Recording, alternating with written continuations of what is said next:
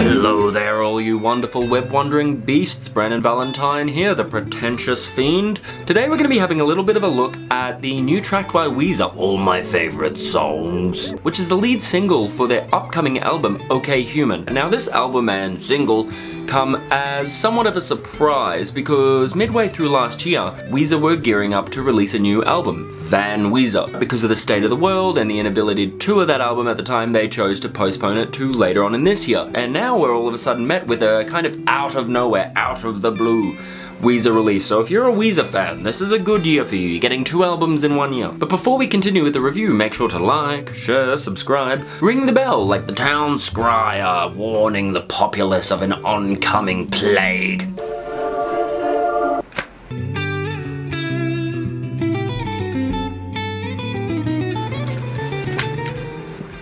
Straight off the bat, it's Weezer.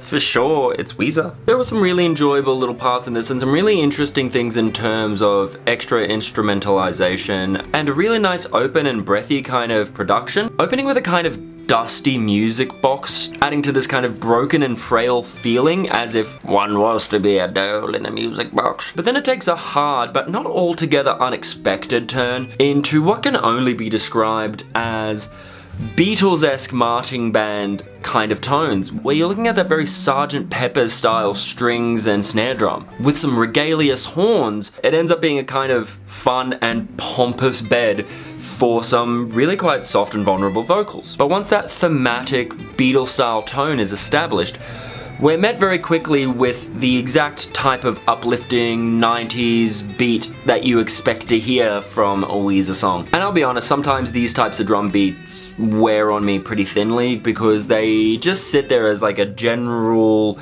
rhythm keeping beat instead of capturing little hits and stabs. It always makes me think of the type of drum beat that a singer would write, which very well might be the case here. But 'tis not the compositional genius and musical nerdosity that people go to Weezer for.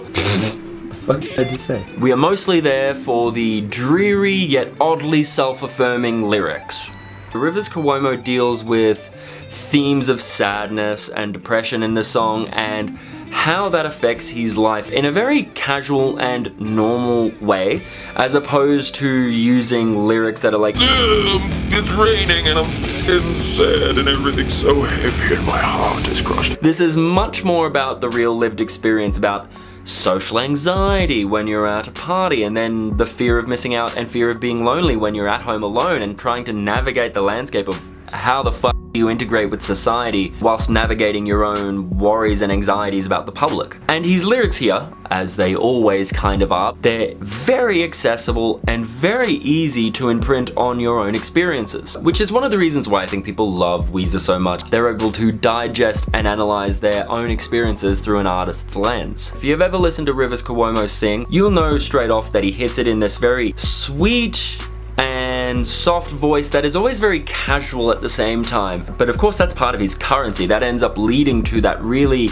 humble and open and inviting thing that a lot of people want to go to him as a vocalist for. This song is laden with a bunch of very British influences. You do think of the Beatles, things from Evolver and things from Sgt. Pepper's. And it is this extra instrumentalization, that's a fucking mean word to say, by the way, that is the real musical star and meat and potatoes of this song, adding a really nice rich depth and dimension to what otherwise could have been a kind of run-of-the-mill standard Weezer song. And that's absolutely no tea or shade on a regular standard Weezer song. In fact, I think this song could have even delved further into this string arrangement kind of ideal, because some of the best, absolute best points of this song are when the drums draw back and just allow the vocals and the thematic strings to kind of lift up and rise or drop the song at their command. Look, I thought this was an enjoyable, easily digestible cut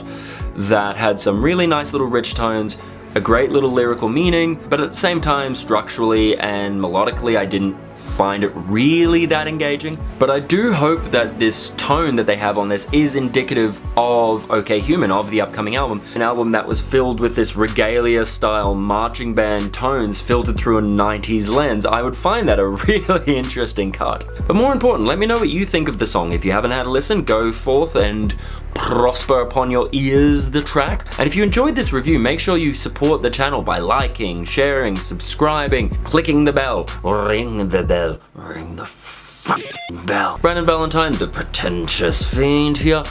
I'll catch y'all next time.